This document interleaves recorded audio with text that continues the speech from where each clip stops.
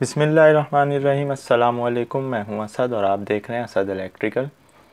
आज की वीडियो में हम बात करने जा रहे हैं इंसुलेशन क्लास पर। जैसा कि लास्ट वीडियो में हमने विजुअली आपको दिखाया था कि मोटर की नेम प्लेट पर और जनरेटर की नेम प्लेट पर इंसुलेशन क्लास उन्होंने मेंशन की हुई होती है, जो कि मोटर पर इंसुलेशन क्लास F थी जबकि जनरेटर पर H थी। तो ये क्या होती हैं, यहाँ पर हमने नंबरिंग और अल्फ़ाबेट्स के ज़रिए से कुछ कोड्स यहाँ पे लिखे हुए हैं। सबसे पहले तो हम बात कर लेते हैं कि इंसुलेशन क्लास डिफ़ाइन कौन करता है। तो जैसा कि आप जानते हैं कि इलेक्ट्रिकल में बहुत सारी ऑर्गेनाइजेशंस हैं जिनके स्टैंडर्ड्स के मुताबिक इक्विपमेंट्स बनाए जाते हैं। उनमें से दो मशहूर हैं, एक नीमा है, नेशनल इलेक्ट्रिकल मैन्युफैक्चरर्स एसोसिएशन, जो कि अमेरिकन ऑर्गेनाइजेशन है, इसका जो हेडक्वार्टर है वो अमेरिका में। दूसरी है आईसी इंटरनेशनल इलेक्ट्रोटेक्निकल कमीशन, इसका हेडक्वार्टर जिनीवा में यानी कि स्विट्ज़रलैंड में। तो ये जो इंसुलेशन क्लास हमने यहाँ लिखी हुई है ये बेसिकली आईसी और नीमा की डिफ़ाइन करदा वैल्यू के मुताबिक हैं। तो इसका मतलब क्या होता है कि अगर किसी भी जगह हमारी इंसुलेशन क्लास वाई है, ए है, ई है, बी, एफ, एच जो भी है, वो देखी जाती है कि वो मैक्सिमम कितने टेम्परेचर तक अपनी रिकमेंडेड लाइफ हमें दे सकती है।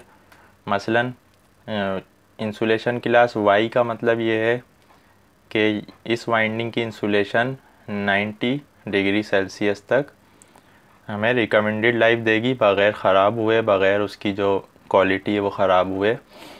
तो 90 डिग्री सेंटीग्रेड तक जहाँ पर भी मैक्सिमम टेम्परेचर होगा तो वहाँ पर हमारी इंसुलेशन क्लास वाई जो है वो अच्छी परफॉर्मेंस दे सकती है। अगर टेम्परेचर इससे एक्सीड होगा तो इसकी लाइफ में कमी आ जाएगी, इसकी इंसुलेशन वक्त से पहले ख़राब हो सकती है। अच्छा, ये बात याद रखने की है कि इंसुलेशन की जो रिकमेंडेड लाइफ है वो है 20 साल तकरीबन। यानी कि अगर इस इंसुलेशन की जो क्लास डिफ़ाइन की गई है किसी भी जगह मोटर, जनरेटर या ट्रांसफार्मर में, अगर तो वो उससे अंदर टेम्परेचर रहते हुए उसको मिल रहा है तो फिर उसकी लाइफ 20 साल नॉर्मली बयान की जाती है कि वो 20 साल तक बग़ैर ख़राब हुए अपनी आउटपुट दे सकती है। अगर टेम्परेचर उसकी रेंज से एक्सीड करता है तो फिर वो वक्त से पहले ख़राब हो सकती है, उसके बाद उसकी कोई श्योरिटी नहीं रहती है।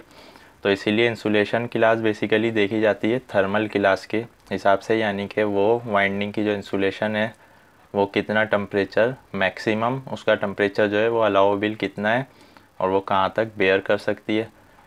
तो आईसी के 60085 स्टैंडर्ड के मुताबिक इंसुलेशन क्लास वाई जो है वो 90 डिग्री सेल्सियस तक मैक्सिमम इसका अलाउेबल टेम्परेचर है।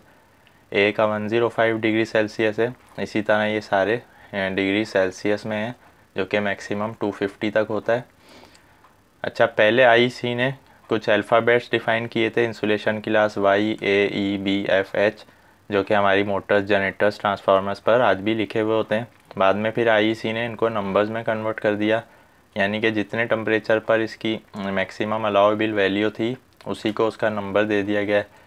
तो अगर आपको कहीं लिखा हुआ नज़र आएगा इंसुलेशन क्लास 120, इंसुलेशन क्लास 200, तो इसका मतलब ये होगा कि ये उसका टेम्परेचर है सेंटीग्रेड में। तो इस तरह इसको देखा जा सकता है। तो आईसी ने जो है वाई से लेकर एच तक के स्टैंडर्ड्स अल्फ़ाबेट्स में दिए थे, उसके बाद फिर ये नंबरिंग में ही आ जाते हैं। तो जहाँ पर भी इंसुलेशन क्लास 200 लिखी हुई है इसका मतलब है कि उसका मैक्सिमम अलाउेबल टेम्परेचर जो है उस इंसुलेशन का वो 200 सेंटीग्रेड है।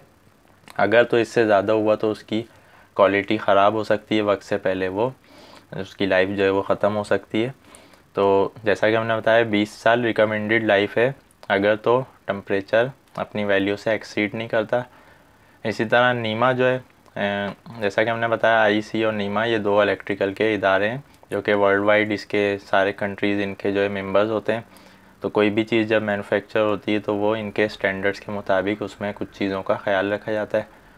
तो नीमा ने कुछ कैटेगरीज बयान की हैं, वो सेम है जैसा कि वाई में तो नहीं है, ई में भी कोई नहीं है, ए जो है वो भी इसकी ए है, बी, एफ, एच यहाँ तक तो सेम है।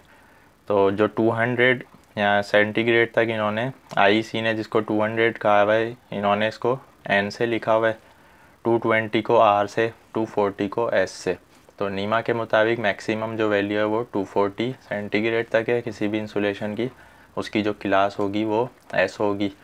और आईईसी के मुताबिक 250 सेल्सियस तक है, उसकी जो इंसुलेशन क्लास है वो 250 ही लिखी जाएगी। अब बात कर लेते हैं इन इंसुलेशंस में जो इंसुलेशन क्लास जो डिफ़ाइन की जा रही है इनमें मटेरियल्स कौन से यूज़ होते हैं। तो जाहिर सी बात है इनमें इंसुलेटिंग मटेरियल्स यूज़ होंगे, लेकिन ये कोटिंग की सूरत में होते हैं। जैसा कि हमने बताया था कि वाइंडिंग या क्वाइल्स के ऊपर जो इंसुलेशन की जाती है वो कोटिंग की सूरत में की जाती है। तो वाई में और ए में नॉर्मली पेपर, सिल्क, कॉटन वगैरह इस तरह की चीज़ें यूज़ होती हैं। ई में जो है पॉलीयूरिथेन, एपॉक्सी रेजिन्स वगैरह, और बी में जो है वो माइका, गिलास फाइबर, ईटीसी। इसी तरह एच में सिलिकॉन, एलिस्टोमर्स, इसके अलावा भी बहुत सारे मटेरियल हैं, हमने थोड़े से यहाँ पर लिखे हैं। तो इस तरह के अच्छी क्वालिटी के जो इंसुलेटिंग मटेरियल्स हैं इनमें फ़र्क ये होता है कि ये जैसे मसलन पेपर है, कॉटन है और फाइबर गिलास है, ये इंसुलेटर तो दोनों अच्छे हैं, मगर देखा ये जाता है कि कौन सा इंसुलेटर कितने टेम्परेचर तक इंसुलेटर रहेगा। जैसा कि हमने बताया था कि हर इंसुलेटर की एक लिमिट होती है, या तो वो अगर उस इंसुलेटर को उसकी रेंज से, उसकी लिमिट से ज़्यादा वोल्टेज अप्लाई किए जाएं तो वो कंडक्टर में कन्वर्ट हो सकता है, या अगर उसकी रेंज से ज़्यादा टेम्परेचर वहाँ पर आ जाए तब भी उसकी इंसुलेशन, वो अपनी इंसुलेशन को खो सकता है, यानी कि वो फिर इंसुलेटर मज़ीद नहीं रहेगा। तो इसी तरह यहाँ पर टेम्परेचर को मद्देनज़र रखते हुए इंसुलेशन की क्लास को डिफ़ाइन किया जाता है कि कौन सा मटेरियल मैक्सिमम कितने टेम्परेचर तक अपनी परफॉर्मेंस अच्छी दे सकता है, उसी के हिसाब से यहाँ पर क्लास डिफ़ाइन की गई हैं।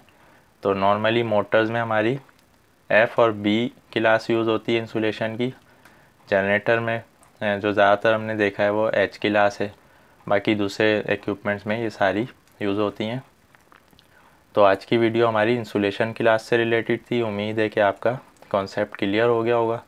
फिर भी आपका कोई क्वेश्चन है तो आप कमेंट्स में ज़रूर पूछ सकते हैं, और अगर अभी तक आपने हमारे चैनल को सब्सक्राइब नहीं किया है तो सब्सक्राइब करके बेल का बटन दबा दें ताकि हर नई वीडियो का नोटिफिकेशन सबसे पहले आपको मिलता रहे। आज के लिए इतना ही। नेक्स्ट वीडियो तक के लिए इजाज़त दीजिए। अल्लाह हाफिज़।